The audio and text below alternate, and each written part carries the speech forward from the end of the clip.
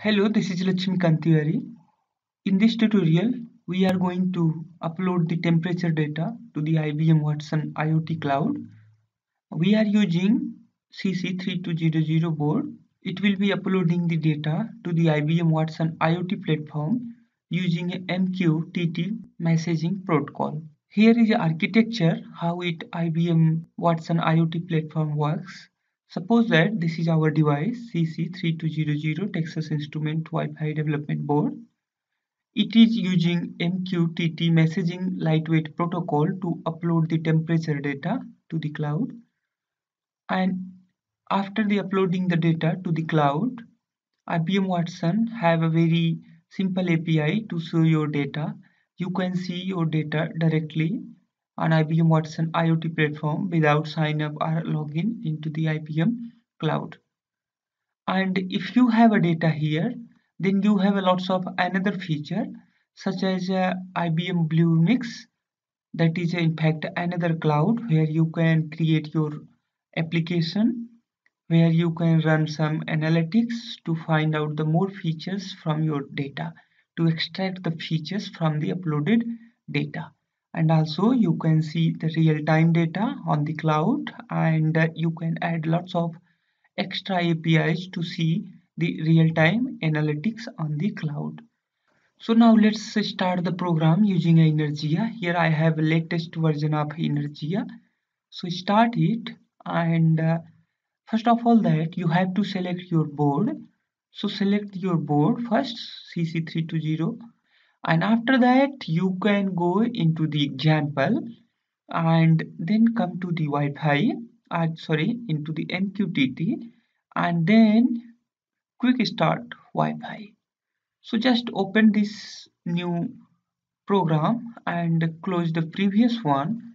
Now what you can do, now first of all that let me explain you how this program is working. Here it is including the SPI header file and then Wi-Fi header file, then Wi-Fi IP stack, and then clock, and then MQTT messaging protocol header files. Now here it has a Wi-Fi SSID and the Wi-Fi password. So here I am gonna connect it using a Lakshmi. So first change this SSID to the Lakshmi, and I am using a password web2, that is 1 2 3 4 5 6 7 8 9. And what you need to do now, let me show you some other things which you need to change. Okay, that is fine. Now you do not need to change anything, just build it and program this on your CC3200. Now you can see how it is simple. Means it is very simple to get start with the CC3200 and IBM IoT. Just wait for a few seconds, it will upload the data.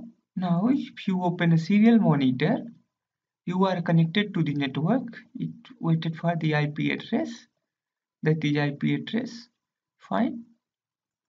Now you can see here IBM IoT Foundation quick start example, and you can see the data at this IP address.